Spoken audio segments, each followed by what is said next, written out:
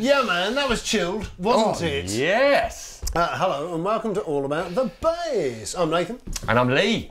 And today we are in what for me is completely alien territory because this thing ain't got no frets on it. It ain't got no frets. It might look like it has, but it really hasn't. Yeah. So and what's the concept today? So yeah, I thought we haven't touched much on Fretless. We did a video. No, it's a reason. Ages ago. Yeah.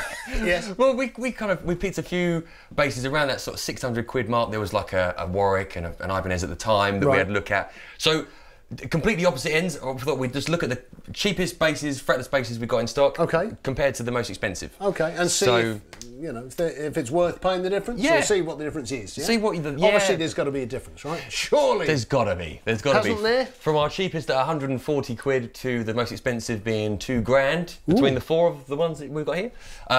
You'd hope so. So yeah, that's what we're here to test. All right. So what we were playing then. Yes.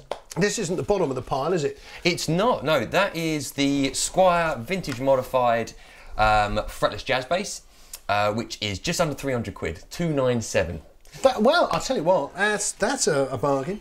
It's all right. It's really, that plays real nice. Yeah. I like that, and I think it looks really, really pretty too. Actually, looks good. Initially, you know, because I'm so old-fashioned, I thought, oh no, it's got no scratch plate, I don't like it. But you know what? I think it's grown on me already. Oh man, yeah, yeah. And that does not play like a sub £300 bass either. That's really, really nice slim neck on it. Really comfy. They're using, now I don't know too much about this, but ebonol is the material that uses in the fretboard on this. Ebonol? Ebonol. Oh yeah? So, what is that? Is that like a? What's that? Is that wood? Or? Yeah, I'm so sorry. I do forget. If anyone knows, let us know. But I think it's just a composite, like a rich light kind of thing, but meant to be. Somebody find sort out. Of we get some. Like come on, it sounds like ebony, but it's ebonol. If there was somebody here that could work this. We'll get back to you on that. Yeah, so that's really nice. And then the only thing I would say about this. It's got round wound strings on it. Right. So. Yeah, it's probably worth explaining. So you can get the most common type of string is normally round wound that you find on a normal fretted bass, which means the winds are going that way. And electric guitars and acoustic guitars actually, they're all kind of round wound. On anything. Yeah. But generally on fretless, depending on the company, it's quite interesting to see who actually straight out the box loads them up with flat wound strings instead of round wound. Yeah. So yeah, this one's got round wounds, which will always make the sound a little bit brighter anyway, compared to flat wounds, which are, say, wound completely flat, so it's very, very, very smooth, it's completely smooth, but gives you more that double bass swell to the sound that I find normally that you wouldn't get out of round wound. So yeah, it's a more mellow sound, which is kind of what you're going to be after for a fretless bass, I would have thought. Generally, yeah. I know I've spoken to a lot of people before. Sometimes it's sort of mixed. Sometimes it's a bit of a jump going from your fretted 4-string when you're playing a gig, and then okay, I've got to do 1 song or 2 songs on a fretless, and heaven forbid. Heaven forbid, yeah. But if it is with round wounds, some people find it's just too weird a jump between the 2 types of string, so they'll put round wounds on it. But it can chew up your fretboard. Well, in my own experience. Can it? Yes. Well, that really does happen. I've got a rosewood board 80s jazz bass that I bought it second hand, but it was already, you tell someone was played on with round wounds for years on it. It's just lines all the way down the fretboard where everything's been scuffed out. Oh, okay. So now you've got the sort of top of the range Fender there. So this is the American Professional Fretless Jazz Bass. That looks gorgeous too. It's a lovely one. So obviously the American Pro range was updated end part of last year with slightly different voicings and pickups and slightly different neck shape on the jazz bass. It was even thinner actually. They went even thinner down the end. Right. So yeah, it feels comfy to me straight away. Flat wounds on this as well. Okay, so that is it's more to what I'm used to when you're picking up a jazz bass. Are flat wounds more expensive? Are they flat wounds really expensive? I'm just wondering. It's a price thing with this. Obviously, they're trying to get in a certain price, aren't they? Maybe flat wounds are more expensive. Maybe. I mean, they used to be. Well, in shops that I worked before, you know, they used to always be. The fretless set was like another £5 or another £10. Oh right. But actually, not masses more. Not too much more. I think it's generally very similar, but we keep quite a few different options in stock for us, so there are some more affordable options. Right. But saying that, the fretless we got here, the Stag, which is our cheapest one, which is £140. This has flat wounds. Does that have flat wounds? Yes, it does. Yeah, it's flat wounds. It is flat wounds. Yeah. So if it's not, it can't be a price thing. Maybe you know, you think this is £140, 300 quid. No, you're right. Okay. So it's not a price thing. They've just chosen to put round wounds on this. That's it. Would you like to know what Ebonol is? Yes, please. Now, Update. Hang on, breaking news. Ebonol is a synthetic material that is built to look and sound and feel like ebony. So there you Thanks, have it. mate. Look at that. So there we are. Did you all hear that? Ebonol, for those who didn't, Ebonol is a synthetic material designed to feel and sound like ebony. But it's not ebony. Not ebony. Good. Well, that's good then. Let's clear that up. So now we know. Ebonol. Ebonol. Give me some Ebonol. I have a large Ebonol. And Coke. Cool. All right, good. Well, we better have a look at these other ones then. Yeah. So, I mean, obviously, between these two here, so this is, say, 300 quid. This is around 1,600. Right. So, American made, for the Corona factory.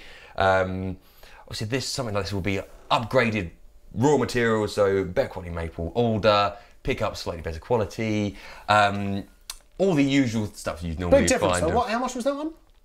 £1,600, just under 1,600, £300. Okay. So 1,200 quid, 1,400. Let's just swap very quickly. I want to see how that feels. Let's give people some real life. Okay. Yeah. So different. Actually, this feels a little smoother on the back. So that's like a gloss finish on the neck. It's just like a satin finish. Oh man! I have to say I prefer the satin finish, but I don't hate the gloss on that. I love the satin finish on that, but this you can move a bit easier. I find there's a bit more resistance. But resistance is useless.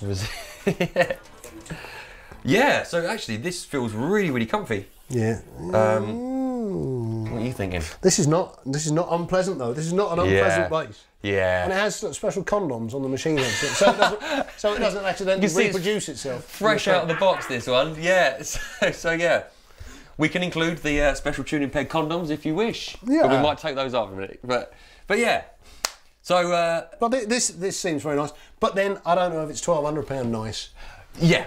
This is the thing. So obviously these are all in stock, ready for you guys to come in and try properly. So make up your own minds. But obviously this is us making a quick comparison for you, if it's helpful. Us experienced fretless bass players. Yeah. Oh yeah. Okay. Well, let's check these other dudes out then quickly and see what's in store. Okie dokie. I think you can. I'll grab the Stag if you want, mate. Yes. Yes, you do that. Grab the Stag. You have that. Mate. Give me that. It's going to work. It's going to work. Watch. Nice. I'll put that there. You take that. I'll put that there. It's cooperation. Look at that. Sesame Street. Cool. Oh, blimey. That goes in there. Okay. And you're back in the room. So, obviously, we've got some radically different things here. Those two are essentially the same thing. A jazz bass. Yeah, a jazz bass. And just to point out, just because I'm fiddling around here, these are the controls are exactly the same. You've got a volume for each pickup and one tone. Yeah, which is standard sort of jazz setup. Standard for a jazz. This is actually has exactly the same. So just two pickup volumes and an overall tone as well. More like a sort of pre-J setup, so you've got the precision split single there. Split jazz pickup at the back. That's it. Okay. And Bob's your monkey. And over here, this is obviously a classic Music Man. Yes. Stingray, but with no frets on it. But with no frets. And it's got round wound strings again. So, yeah, you kind of think, all right, how's this going to pan out? Well, this is actually the cheapest versus the most expensive Is fretless it? that we have in stock at the moment. Okay. Obviously, we are expanding as we ever are with our bass I know, but I've been trying to lose weight. I'm sorry about that.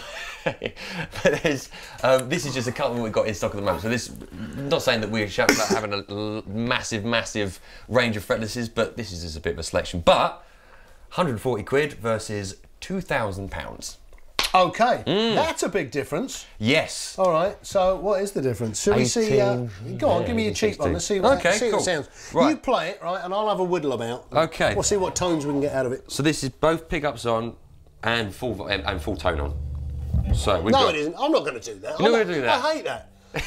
Let's turn it all off. Off. And we'll start with the back pickup. All right. Go on.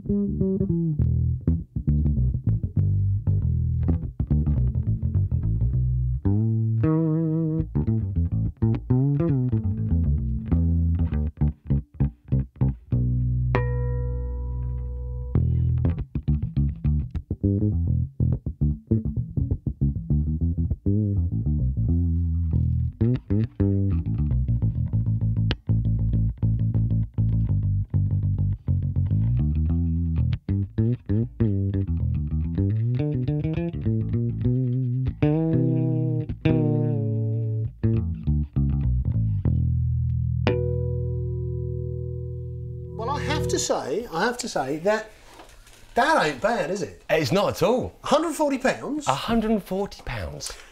Well, that's a great option. I say just to think of, even just thinking about toying with the idea of giving it a go. What is it? What I was going to say, because obviously, most bass players, I guess, play fretted bass, and they might just think, oh, wouldn't it be nice just to have that in my armoury, fretless bass.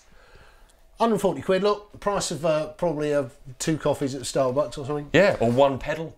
You think some of the pedals that we looked at? Yeah, that's true. Yeah, that's very true. That's no money really. And you could suddenly be in the world of fretless bass. Yeah.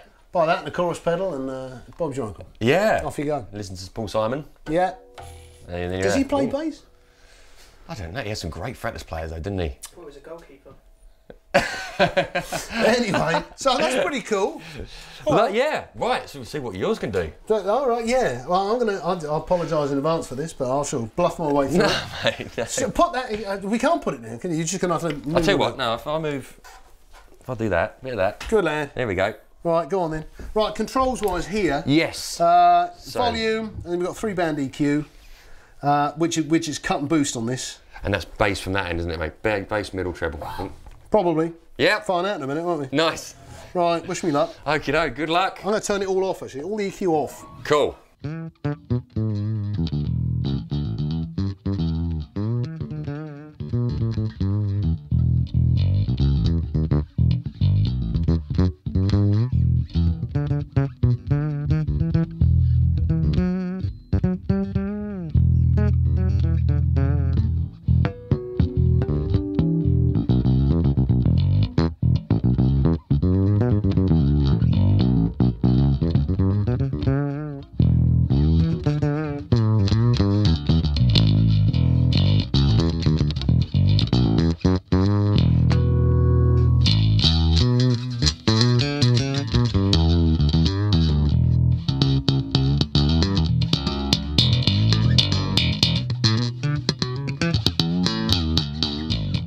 Paul Simon, isn't it? It's that Paul Simon track.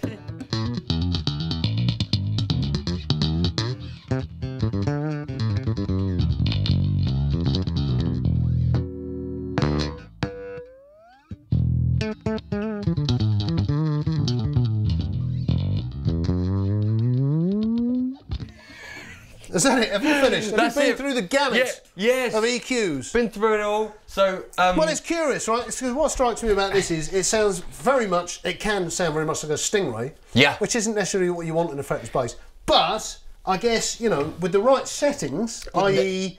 That's treble what I found. off. Yeah, take treble off. Middle up. Yeah. Bit of bottom. Bit of bass, but not too much on that. That was really, Was really it a bit booming lively? through. Middle up, bass up, treble off. Yeah. Yeah, you got the punch coming through. Yeah, you got the punch there, but say to get that smoothness to the sound, you want to maybe roll the treble off on that. But again, how does it feel? I think the first thing you do if you bought this is get a set of flat wounds on it. Yeah, it does make a difference, doesn't it? It does make, you know, especially coming from others that think, okay, I'm there with that now, and then maybe I'm wrong, right? Maybe somebody sat at home going, no, I want it to sound like a Stingray with no frets on it. So, you know, if that's the case, well, you know, write in and let us know. Say write in. Don't write in, literally, with a pen and paper. Go, I hate you. I hate you. Do that. Return. Plenty more of that. Come on, we love it. Because we'd love to know. We really would. Yeah. So, all right. So, cheapest, most expensive. Yeah. What do you think? What do you think? Come on. Right, so I told you a quick story just before we started this, and from my experience with and it's disgusting, and quite frankly, I'm not surprised you went to prison for it. So that one, not that one, but then the other one before that, was my experience with these basses about 15 years ago, my first music shop I worked in. Yes. They had a little bit of a thing where the fretboard, I don't know if this was just me, every bass that came out was having this like black, like it had been finished properly, so so there was like a stain on the fretboard that was coming off. So obviously back then, probably about the same sort of money, I didn't really go Did you go not near like it. my alternative theory? But you said it might be the strings, yeah. Well, yeah, because I notice very often with new strings on an instrument that if I've been playing it for 10 minutes, that I get black come off on my fingers. Do you never get that with strings? Not really, no. But then again, say it may be. I just remember going back to the time of being like. Yeah, you could. So you literally could actually rub it.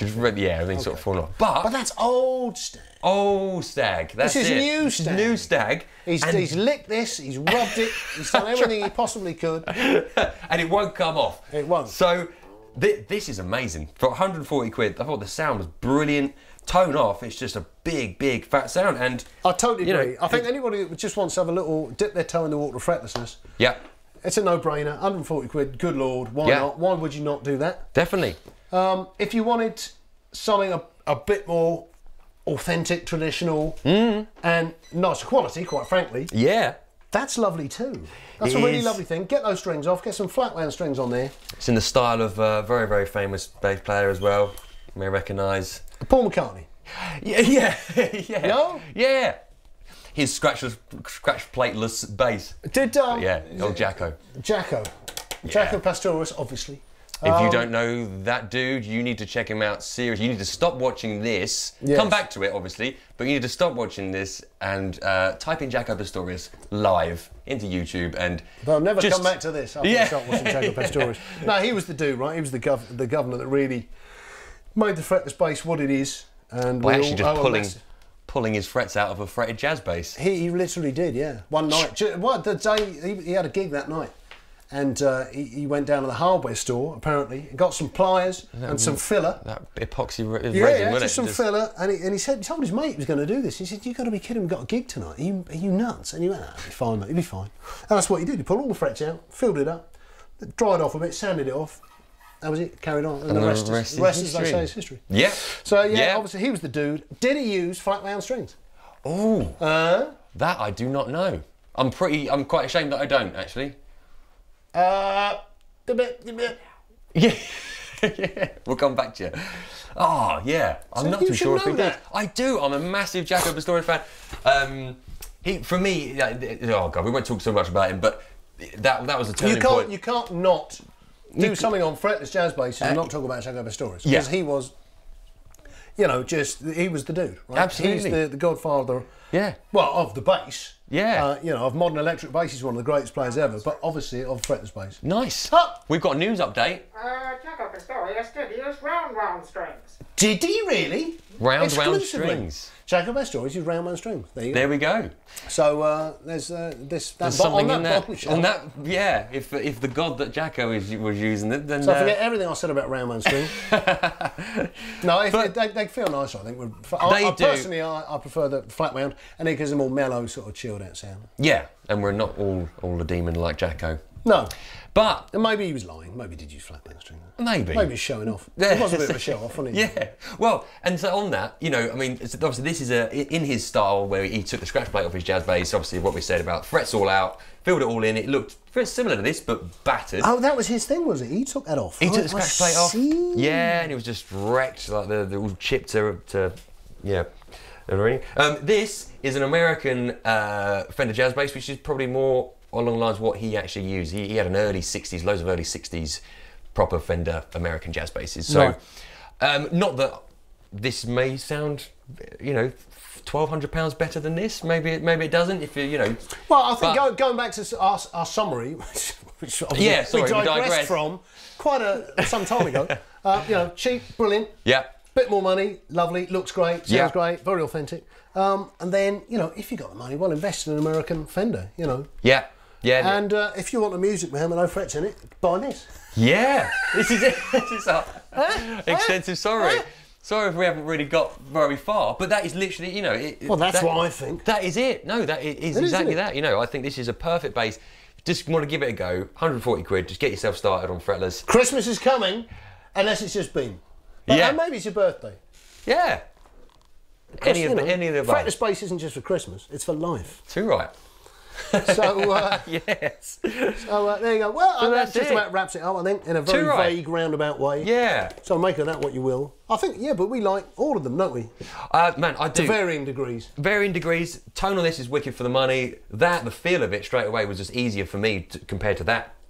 Like actually, honestly, but you're cheap, aren't you? You're a cheap tart, quite frankly. Cheap tart.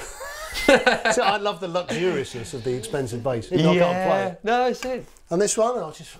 Oh. No. Very nice. Very, very nice. But lovely. But say, if you enjoyed what you've seen, hopefully you have. You must be mad. Let us know. And anything we haven't covered, or say anything in the comments below, we really appreciate hearing from you guys. So as long as it's nice. As long as it's nice. We'll tell you if it ain't. Thanks very much for watching. This has been all about the bass. I've been Nathan, the fretless king. Ah, yes. And I've been Lee, the fretless queen. Hey! Bye-bye. See ya.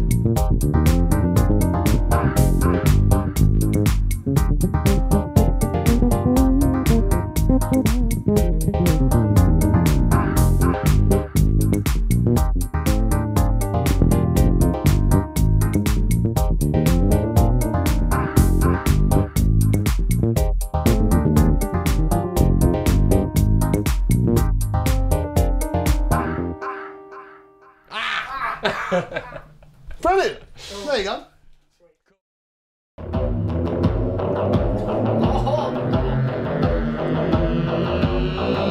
Where's this going? Yeah. The drop. Fair enough, it's just going to do that.